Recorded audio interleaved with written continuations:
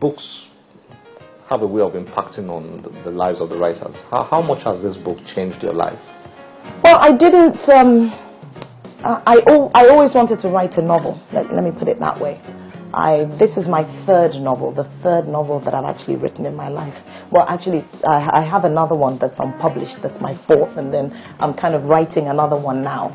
And I guess from my early 20s, I felt it was an important thing to do, especially because poetry is very difficult. You can't be. It doesn't sell you. It's very difficult to push poetry. So I wanted to write a novel. It was something that I wanted to do for myself. I wanted to convince myself that I could do it, and I put in the hard work, and I did it. When you were in Abuja, you used to host Infusion. It was a highly successful literary festival. What happened to you? Can you tell us a bit more about that? I started Infusion with Dapo Oyewole. We just had that bright idea after I moved to Abuja from the UK in July 2009. He said, let's start something. There are people out there who want to read, and there's just no culture in Abuja. And I said, oh, all right, let's do it. So he of course is a special advisor now to one of the ministers. So he kind of dropped off the wagon, after about a year and a half, and I kind of ran it on my own. But for 2.5 years, that's what we were doing, inviting authors, poets, musicians, performers, comedians to, last Thursday of every month. That was in many ways, in terms of, for anyone looking for culture, Infusion was the place to be. Then I had to move to the Southwest because my husband got a job in the Southwest, and he wanted us to move down, and I agreed. So I kind of moved down with my 4 kids,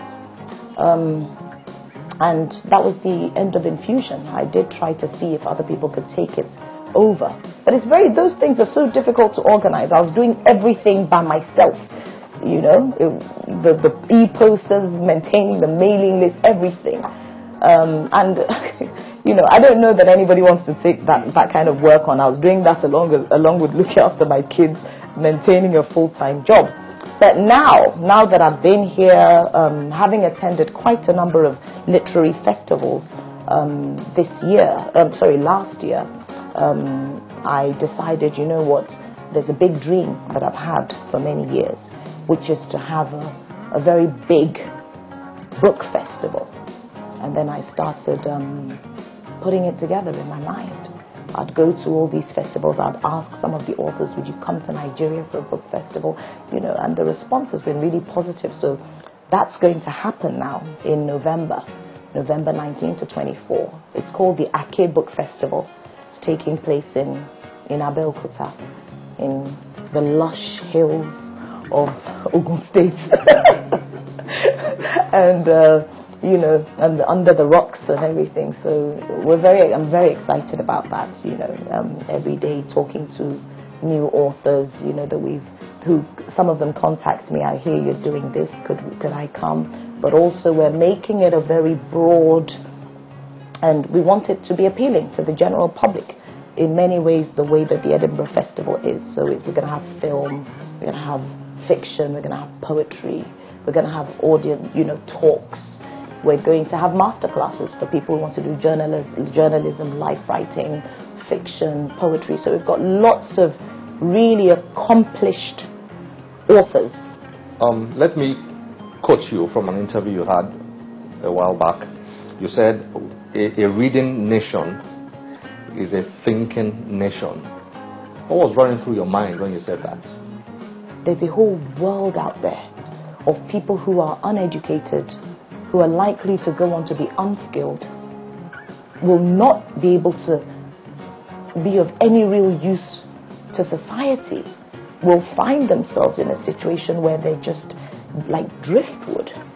And therefore, automatically and quite understandably, in looking for some means of livelihood, there's possibilities that they'll turn to means that are, not the positive ones that we want.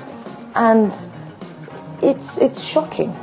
So even there, I don't want it to sound like everything's hunky-dory, even in the UK. I worked within my borough when I was in Hammersmith and Fulham. We had a very big, comprehensive literacy program on. Within every school, there's a literacy program. Even though you're doing English, you're doing maths, there's still a literacy program, which every teacher has to be involved in. So there was that. Why would that exist if they didn't see that there was a problem?